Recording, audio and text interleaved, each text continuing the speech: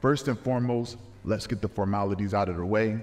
It's me, the super tough doctor, the surgical assassin, the death adder, and it's checkup time. And forgive me for not getting into all the catchphrases, but I got a bone to pick with Nero Classic and the booking committee. See, I've been stuck in a goddamn coconut loop in fatal four-way matches for months. It has been hard to catch a break, honestly. Every match, these dorks do the same strategy. Let the doctor style and profile. Once he's distracted, pick the bones. Once the ambulance raid vortex people through the mat, get his scraps and get a free title shot. I try not to complain and I try to keep my head down. I keep grinding. And the opportunity comes knocking. I get Charlie Diesel, mano y mano, one-on-one, and what happens? I get busy once again, showing the Saw faithful what being a super tough doctor is all about. Ambulance raid vortex, 1, 2, 3, I leave the winner. I think to myself, damn, all that hard work paid off. All the grinding and people get to see me in my element. I was dead wrong. Back to the fatal four-way coconut. And what does Charlie Diesel? Charlie gets a match with the world champion. Make it make sense. See, I've been grateful to be here and compete because it's what I love and it's my passion, so that invasion talk never really bothered me.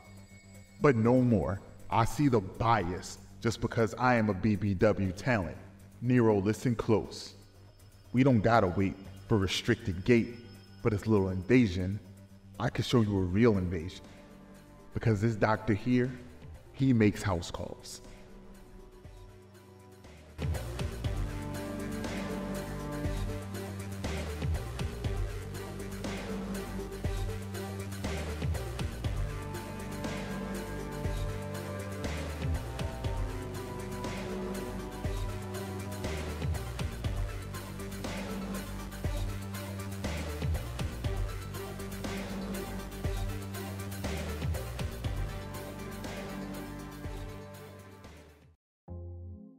Dr. Antonio Hurtt, I didn't even know you came here.